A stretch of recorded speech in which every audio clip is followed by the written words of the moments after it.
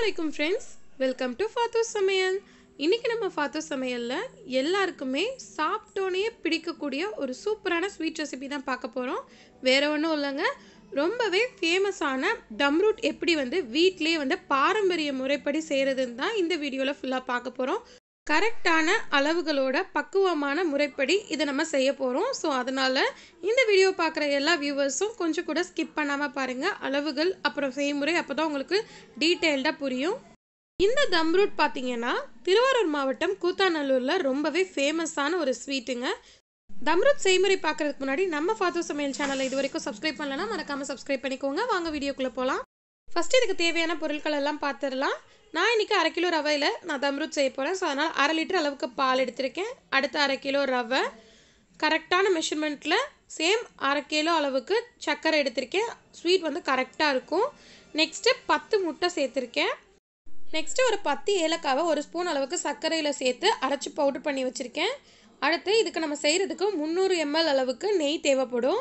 2 table spoon அளவுக்கு உலர்ந்த திராட்சை எடுத்து வச்சுருக்கேன். அடுத்து 3 டேபிள் ஸ்பூன் அளவுக்கு முந்திரி பருப்பு எடுத்து வச்சுருக்கேன். பால் பவுடர் ஒரு 3 டேபிள் ஸ்பூன் அளவுக்கு. இது பார்த்திங்கன்னா ஒரே ஒரு சிட்டிக்கு அளவுக்கு உப்பு எடுத்து வச்சுருக்கேன். எக்ஸ்ட்ராவாக நம்ம கலர் பவுடர் மட்டும்தான் சேர்க்க போகிறோம், அது நடுவில் சேர்த்துக்கலாம். இப்போ ஃபஸ்ட்டு ஒரு அகலமான பாத்திரம் எடுத்துக்கலாம். அப்போ தான் நம்ம முட்டை பீட் பண்ணுறதுக்கு கரெக்டாக இருக்கும். ஸோ நம்ம வச்சுருக்க 10 முட்டையும் இந்த பாத்திரத்தில் மாற்றிக்கலாம்.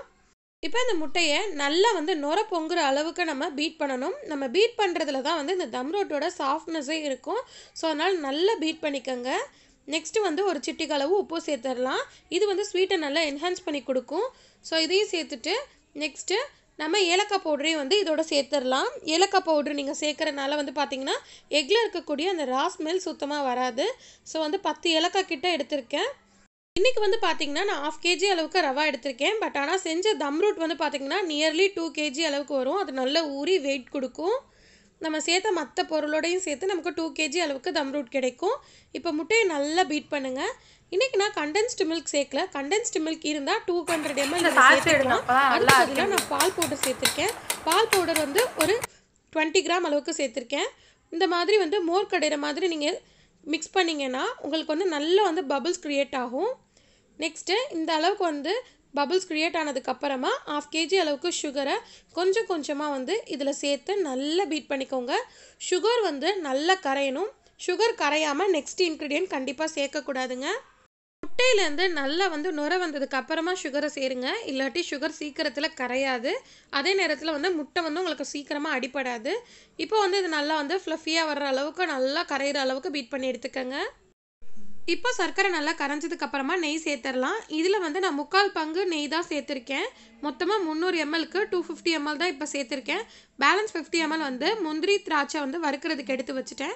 ஸோ நெய்யும் நல்லா பீட் பண்ணி விட்டுருங்க. சப்போஸ் நெய் கொஞ்சம் உங்களுக்கு கெட்டியாக இருந்துச்சுன்னா அது ரூம் டெம்பரேச்சருக்கு கொஞ்சம் மாற்றி வச்சுருங்க. இல்லை லைட்டாக உருக்கி கூட நீங்கள் சேர்த்துக்கலாம்.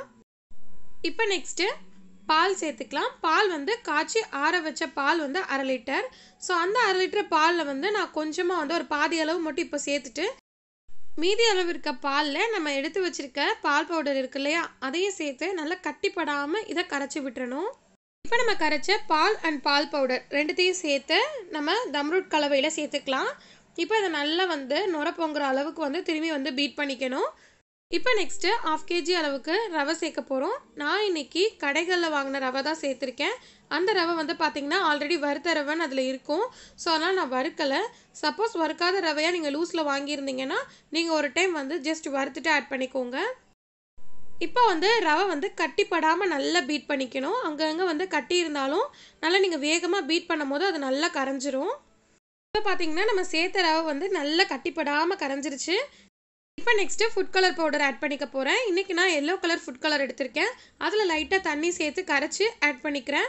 சப்போஸ் உங்களுக்கு ஃபுட் கலர் வேணாம் அப்படின்னு நீங்கள் நினச்சிங்கன்னா அதை நீங்கள் ஸ்கிப் பண்ணிக்கலாம் தாராளமாக. இப்போ அதை நல்லா பீட் பண்ணிக்கலாம். ஆல்மோஸ்ட் நமக்கு தம்ரூட் செய்கிறதுக்கு மிக்ஸ் ரெடி ஆகிடுச்சு. இப்போ நம்ம கலந்து வச்ச கலவையில் பார்த்திங்கன்னா நெய் அப்படியே மேலே அழகாக உறைஞ்சி நிற்கும். இதை உடனே நீங்கள் அடுப்பில் ஏற்றி வச்சுட்டு நல்லா டைட் ஆகிற அளவுக்கு கிளறிட்டே இருங்க. அடுப்பில் நீங்கள் இந்த மாதிரி கிளறும் போது ஹை ஃப்ளேமில் வச்சே கிளறலாம். ஆனால் நல்லா டைட்டன் ஆகிறப்போ மட்டும் மீடியம் ஃப்ளேம்லேயோ இல்லை ஸ்லோ ஃப்ளேம்லேயோ வச்சுக்கோங்க. இப்போதைக்கு ஹை ஃப்ளேமில் வச்சிடலாம். ஸோ அது கிளறிட்டு இருக்கும் போது இன்னொரு அடுப்பில் நம்ம பேலன்ஸ் எடுத்து வச்சோம் இல்லையா, அந்த நெய்யில் வந்து 50 ml அளவுக்கு இது சேர்த்துடலாம். நெய் நல்லா காஞ்சதுக்கப்புறம் நம்ம எடுத்து வச்சுருந்த முந்திரி பருப்பை இதில் சேர்த்துடலாம். முந்திரி வந்து லைட்டாக கலர் சேஞ்ச் ஆனதுக்கு அப்புறமேட்டு தான் நம்ம திராட்சை சேர்க்கணும். இல்லை ஸ்டார்டிங்லேயே சேர்த்திங்கன்னா கருத்து போன மாதிரி ஆகிடும். இப்போ முந்திரி வந்து பார்த்திங்கன்னா கலர் சேஞ்ச் ஆயிடுச்சு. நெக்ஸ்ட்டு இதோட நம்ம எடுத்து வச்சுருக்க திராட்சையும் ஆட் பண்ணிக்கலாம். நீங்கள் நெய்யில் போட்டோன்னே வந்து பார்த்திங்கன்னா திராட்சை சீக்கிரத்தில் உப்பி வந்துடும். அந்த மாதிரி உப்பி வரும்போது ஃப்ளேமை ஆஃப் பண்ணிவிட்டு எடுத்து வச்சுருங்க. இப்போ நம்ம அடுப்பில் வச்சுருக்க தம்ரூட் மிக்ஸ் வந்து பார்த்திங்கன்னா நல்லா வந்து நெய் மேலே இருந்ததெல்லாம் கரைஞ்சி லைட்டாக திக்கனாக ஆரம்பிச்சிருச்சு. இப்போ அது நல்லா வந்து பார்த்திங்கன்னா கெட்டியாக ஆகணும். அந்தளவுக்கு கெட்டியானால் தான் வந்து தம்ரூட் வந்து நீங்கள் கட் பண்ணும் போது அழகாக பீஸாக வரும். ஸோ அது நல்லா வந்து டைட்டன் ஆகிற அளவுக்கு வந்து கட்டிப்படாத அளவுக்கு இந்த மாதிரி ஒரு விஸ்க் வச்சோ இல்லை ஒரு கரண்டி வச்சோ வந்து கிளறி விட்டுட்டே இருங்க.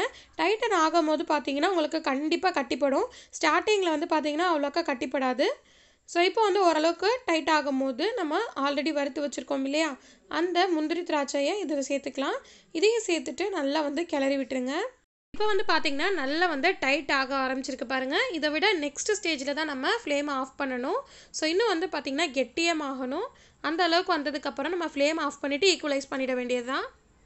இப்போ பார்த்தீங்கன்னா நல்லா கெட்டியாகிடுச்சு. உங்களுக்கு வந்து நான் ஒரு எக்ஸாம்பிளுக்கு சொல்கிறேன். நம்ம உப்புமா வந்து செஞ்சதுக்கப்புறம் எந்த அளவுக்கு வந்து கெட்டியாக இருக்குமோ அந்த மாதிரியான பக்குவத்துக்கு நம்ம இந்த தம்ரூட்டை கொண்டு வரணும். அதுக்கப்புறமேட்டு தான் நம்ம இதை தம்மே வைக்கணும். ஸோ இப்போ நமக்கு தம்ரூட் ரெடி ஆகிடுச்சு. மேலாப்பில் இந்த மாதிரி வந்து ஒரு ஸ்பூனோ இல்லை ஸ்பேச்சுலாவே வச்சுட்டு மேலே லைட்டாக நெய் தடவி இதை வந்து ஈக்குவலைஸ் பண்ணி விட்டுருங்க. நான் கொஞ்சமாக முந்திரி திராட்சை வறுத்ததுலேருந்து எடுத்து வச்சுருந்தேன். மேலாப்பில் வந்து பார்த்திங்கன்னா அழகாக டெக்கரேட் பண்ணுறதுக்கு ஈஸியாக இருக்கும்னு. ஏன்னா கலந்ததுக்கப்புறம் எல்லாம் கலந்துரும். ஸோ அதனால் மேலாப்பில் 1-2 எடுத்து வச்சுருந்தேன் ஜஸ்ட் வீடியோக்காக. ஸோ அதை நான் அதில் வந்து சேர்த்துக்கிறேன் இப்போ மேலாப்பில். இப்போ நமக்கு தம்ரூட் வந்து தம் போட ரெடி ஆகிடுச்சு. நெக்ஸ்ட்டு நம்ம வெளியே போய் மணலை வந்து எப்படி இருக்குன்னு பார்க்கலாம். ஆல்ரெடி வந்து இந்த மாதிரி ஒரு அடுப்பில் வந்து ஒரு இரும்பு சட்டியோ இல்லை கல்லோ வச்சு அதுக்கு மேலே மணல் வச்சு ஒரு கிட்டத்தட்ட ஒரு 1/2 hour அளவுக்கு முன்னாடியே வந்து சூடு பண்ணி வச்சுருங்க. ஸோ மண் வந்து நல்லா சூடேறினதுக்கு அப்புறமேட்டு தான் நம்ம செஞ்சு வச்சு அந்த தம்ரூட் பாத்திரத்தை அது மேலே வைக்கணும். ஸோ இது வச்சாச்சு. வச்சதுக்கப்புறம் மேலே ஒரு மூடி சேர்த்துருங்க. மூடி போட்டதுக்கப்புறம் இதுக்கு மேலேயும் வந்து பார்த்திங்கன்னா நம்ம கறி வந்து மேலே போடணும். கீழே எப்படி அனல் இருக்கோ அதே மாதிரி மேலேயும் வந்து அனல் இருக்கணும் அந்த கறி துண்டுகள்லையும். ஸோ அதனால் ஒரு சின்ன விசிறி வச்சு அதை வந்து அணைஞ்சிடாமல் பார்த்துக்கோங்க. ஒரு 1 மணி நேரம் அளவுக்கு இது அடுப்பில் வந்து அனலில் இருக்கணும். அதுக்கப்புறமேட்டு இதை ஆஃப் பண்ணிவிட்டு கிட்டத்தட்ட விறகுலாம் எடுத்து விட்டுட்டு தம்மில் விட்டுறலாம். இது வந்து பார்த்திங்கன்னா இப்போ தம்ரூட் ரெடி ஆகிடுச்சு. ஒரு 1 hour அளவுக்கு நான் வந்து எடுத்து வச்சுட்டு காமிக்கிறேன். பட் இதை இப்போயே வந்து நம்ம சர்வ் பண்ணக்கூடாது. ஒரு 8 hours அளவுக்காவது விடணும். இல்லை ஒரு நாள், அதாவது இன்றைக்கி காலையில் செஞ்சோன்னா நைட்டு சாப்பிட்ற மாதிரி இருக்கும். இல்லை நைட்டு செஞ்சால் அடுத்த நாள் காலையில் சாப்பிட்ற மாதிரி இருக்கும். அந்த மாதிரி வந்து நீங்கள் நேரம் விட்டால் தான் பார்த்திங்கன்னா தம்ரூட்டோட டேஸ்ட் வந்து டபுள் மடங்கு நமக்கு கிடைக்கும். அந்த மாதிரி சுத்தமாக வந்து நமக்கு சூடே இருக்கக்கூடாது. அப்போ தான் வந்து அழகாக அந்த மாதிரி ஒட்டாமல் வரும். இப்போ நமக்கு ரொம்பவே சூப்பரான தம்ரூட் ரெடி ஆகிடுச்சு.